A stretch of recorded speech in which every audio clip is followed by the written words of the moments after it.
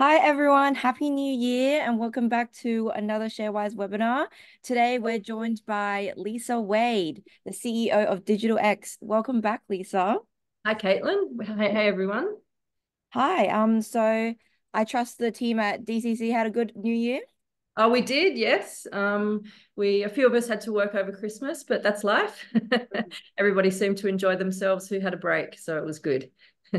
And to everyone that's joined us, remember as always, you could put your questions for Lisa in the Q&A chat box down below. But let's get straight into it. So, Lisa, about a week ago, we saw what a good run Bitcoin had. Do you expect this upward trend to continue from here on? I do, yeah, obviously with cautious optimism.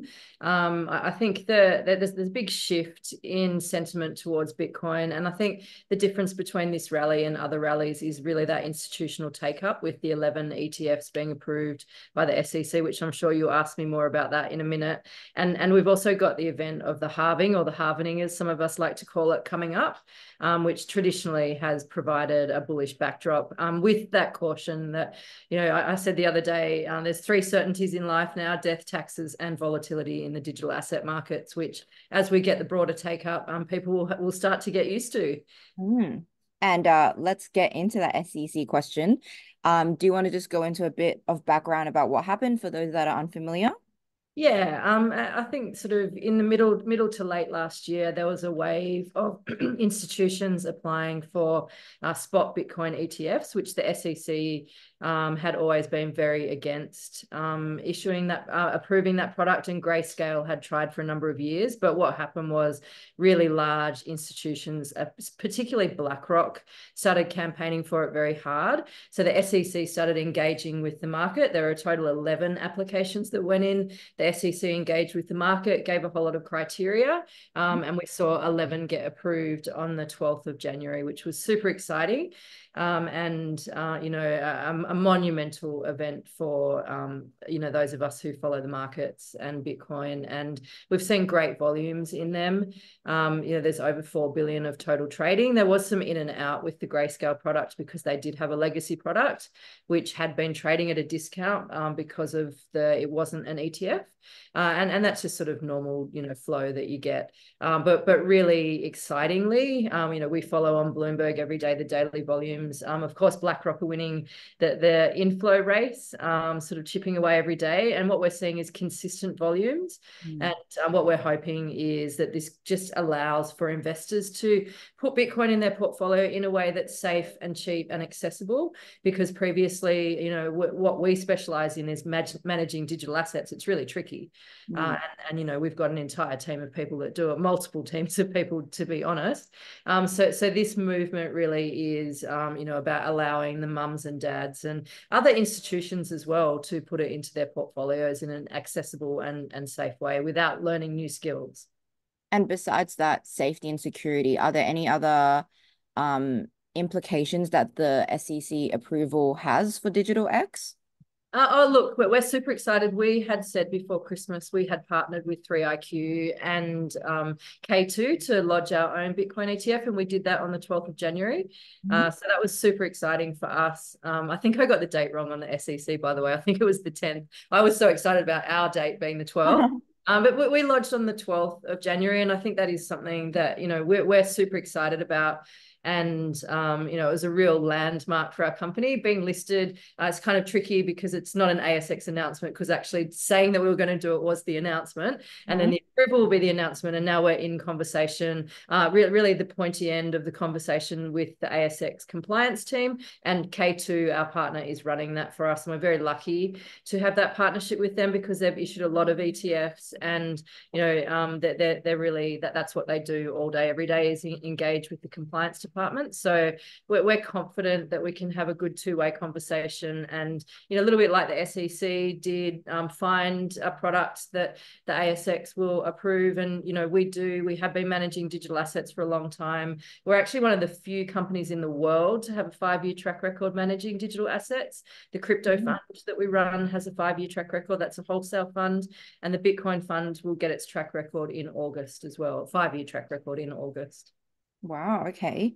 And speaking of the ETF, we've got a few questions submitted from Yeah. viewers. So I think you've answered this already, but is this an Australian ETF?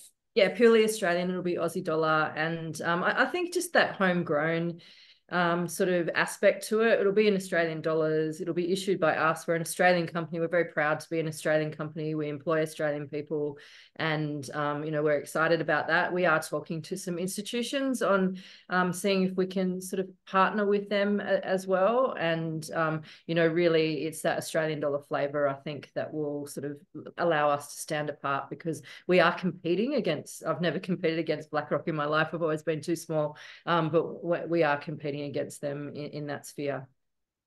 And someone asked, how does the takeover of 3iQ by Monex affect your Bitcoin ETF application? Oh, look, it's sort of a partnership, and it's really exciting for us because there's another aspect to the 3iQ partnership that, like, my job is to really simplify the story, right, and to just be in the now. However, 3iQ have a really great global distribution network, and Mhm. we're still looking for that product market fit for the crypto fund. The crypto fund has a global appeal because of the universal scoring matrix and the way we do the institutional quality of investment in the token selection. And 3iQ have a platform called QMAP, and we're working to get our crypto fund on QMAP. Now, as far as the needle moves on the DigitalX share price, we are very leveraged. We're 96%, 90% correlated to Bitcoin on a good day. However, we do see that global opportunity, and that partnership is super exciting for us.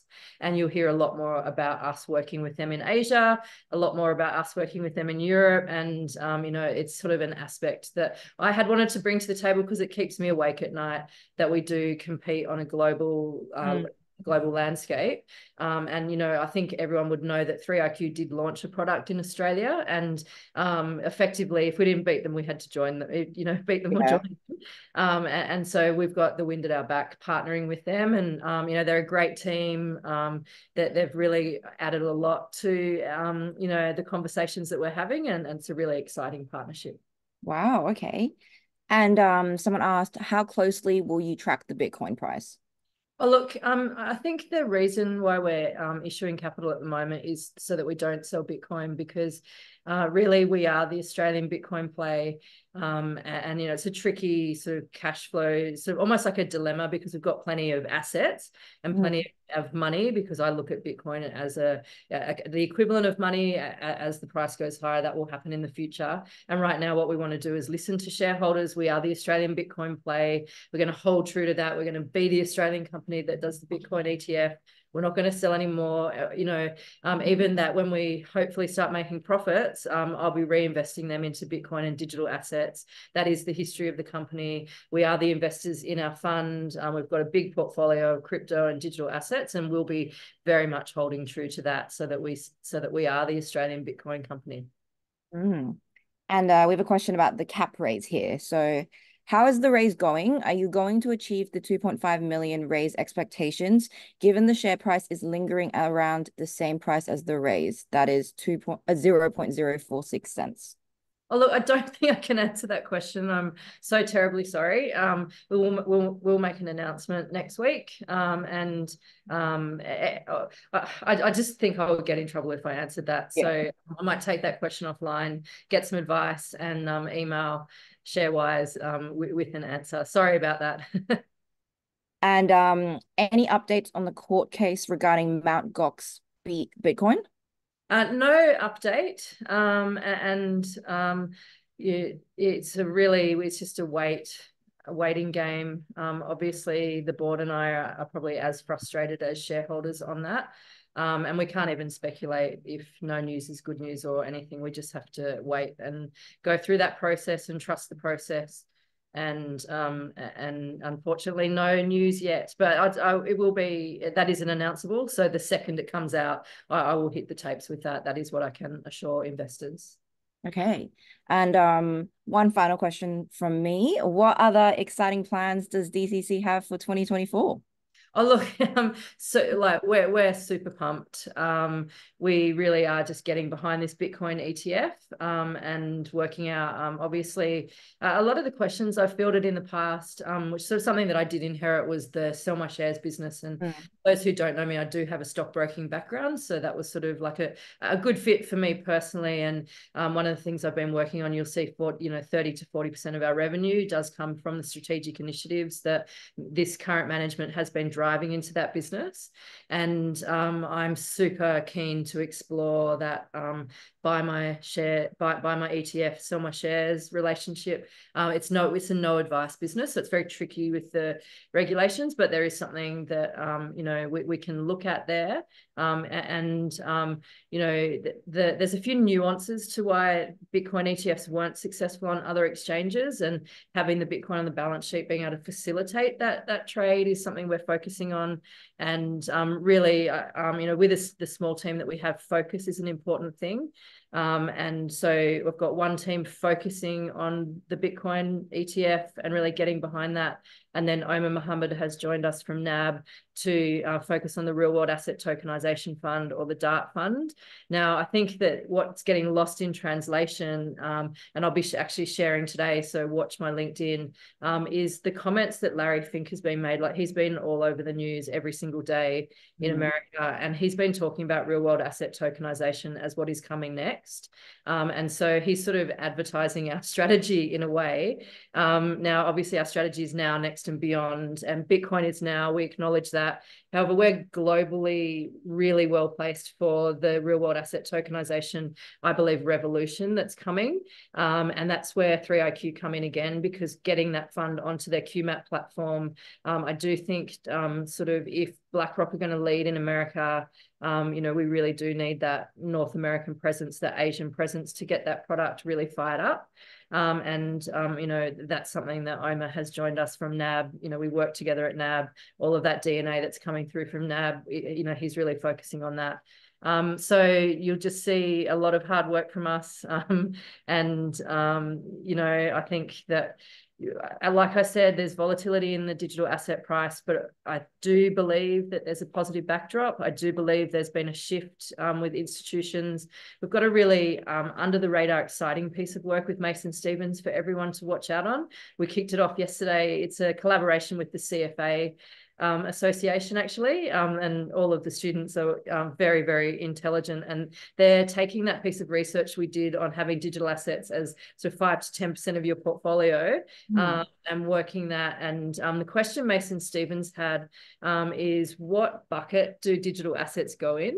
I think there'll be a few different ones, and they're doing that piece of work to really level up the research we have in the market, because one of the headwinds that we have is this education piece, and people not knowing where DigitalX shares fit in a portfolio, or where Bitcoin fits in a portfolio, or where a real world asset token fits in a portfolio. I've been doing a lot of conversations with larger brokers at the institutional end to try and get some coverage for all of us, so that people start to understand the stock, and that will really help in those conversations and allow us to accelerate that education. And our head of marketing this quarter has a focus on that education piece, so you'll just see a lot of educational materials coming out from us, because we have so much internal knowledge. We just need to get out there and share it, really. Wow, it's all so exciting. Yeah. Hopefully we can do another webinar soon to provide everyone with more updates. But thank you so much for joining me once again, Lisa. It's always a pleasure. Sorry, yeah? Cross your fingers. Hopefully the next one is when we get approved from the ASX, but we just need to go through that process. All of us at ShareWise have our fingers crossed for you guys. All right. Thank you everyone for joining us. As usual, this video will be posted on YouTube. And thank you so much, Lisa, for joining us once again. My pleasure. See you later.